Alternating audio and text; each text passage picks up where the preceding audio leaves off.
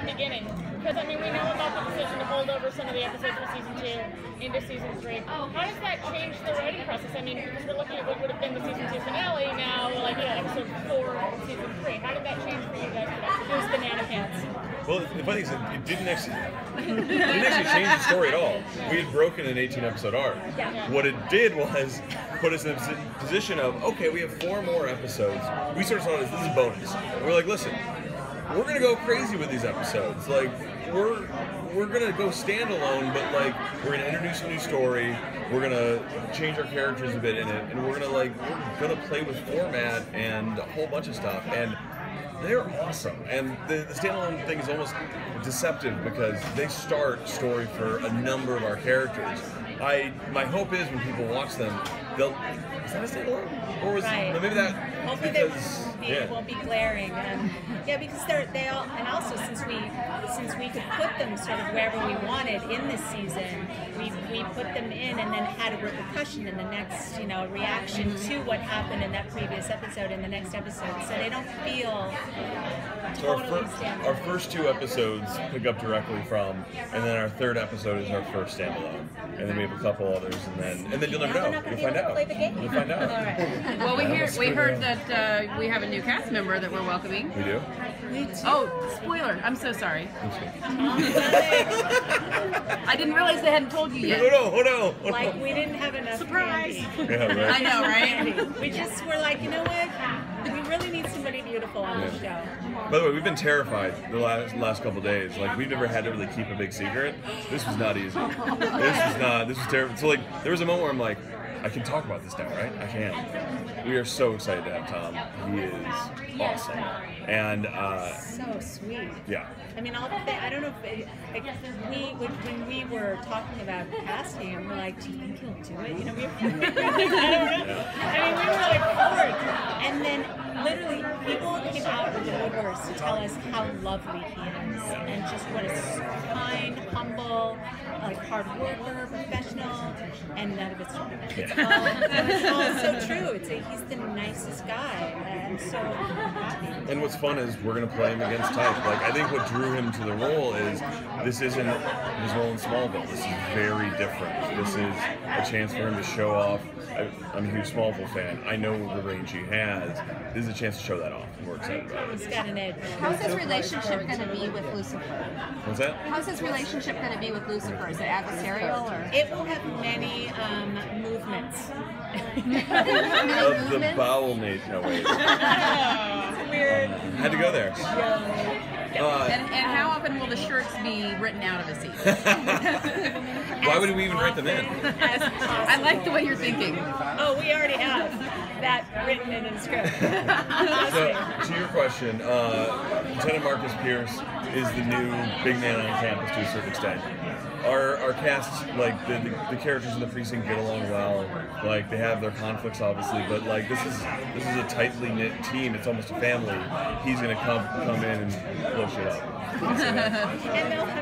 and they'll have different. At first it'll be just he's kind of this tough detective, and then as he starts to kind of have his eye on Miss Decker, that's not gonna sit well. Not gonna sit well with Lucifer. Can you talk about Lucifer again is missing, and like people don't know where he is? So how has that kind of changed the whole team dynamic as the season begins? That's a great question. Well, without spoiling, so here's what happens in Act 1. Scene 1, interior. He hasn't been gone as long as perhaps you might think. So even though his wings are back, how long did it take to grow them? A very short time. So. And what does that say? What does it say? So do we get some explanation? Is that what you're saying, or are we left hanging for a while? That's really. I can say this: that the premiere episode is him trying to solve that mystery. Oh, okay. Who took me? He knows. He's like, Dad is behind this for sure. Of course. Who's his emissary? He doesn't like to get his hands dirty. He doesn't like to, He doesn't whack guys in the back of the head by himself. Right. So who's his emissary? I'm going to find that man, woman, demon, angel, whatever, and figure out what my dad's up to and send him a message back. That's kind of episode 1. And there'll be a pure musical episode? I want that so badly at the bottom of my soul. We'll get there. We'll get there. I'm not sure it's a season, but we'll get there. Yeah. But we're told that there's some night Sinatra and some Vegas showgirls coming, and that is coming. That episode will air before Christmas. okay. Won't say exactly when. Who knows? Who's to say? So, yeah, there's a case in Las Vegas that they have to go solve, and it becomes part of a sting operation to basically call the bad guy out by doing this big Vegas number. So Ella gets to dance as the showgirl, and of course Lucifer is the man on the mic, and it's truly my favorite moment of television. I cried when I saw the rehearsal. I cried. Asked Tom and Amy. I was crying. Wait, I was so happy. who did he meet in Vegas last time he was in Vegas? His wife. Oh. Oh yeah, that's right. So going back is So we have a recurring an interesting character? thing. That's interesting. She was pretty good. She was pretty good. She was pretty good. Yeah, Lindsay See, Ford. Yeah, you she's talk awesome. about season 2 as like an 18-episode arc. What are we looking forward to? Like, are you writing it as a full story? Like, what do you have in mind for this season as far as arcs go? We've been structuring it as sort of in 3 acts right now. And so we're building towards our 10-episode arc of the fall, and then 2 other acts. And so we've got the sort of like our waypoints. And one of the things we like to do is we have the point, this is where we're headed to, but we are ready for a swerve if all of a sudden you come up with a better idea, or all of a sudden you start to see something happening on screen and you're like, whoa, that's cool, we should play with that.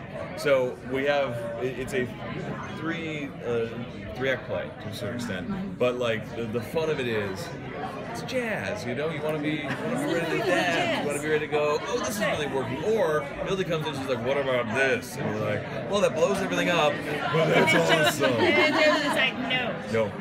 That's what happens. I go, here's an idea. No. It's my favorite word.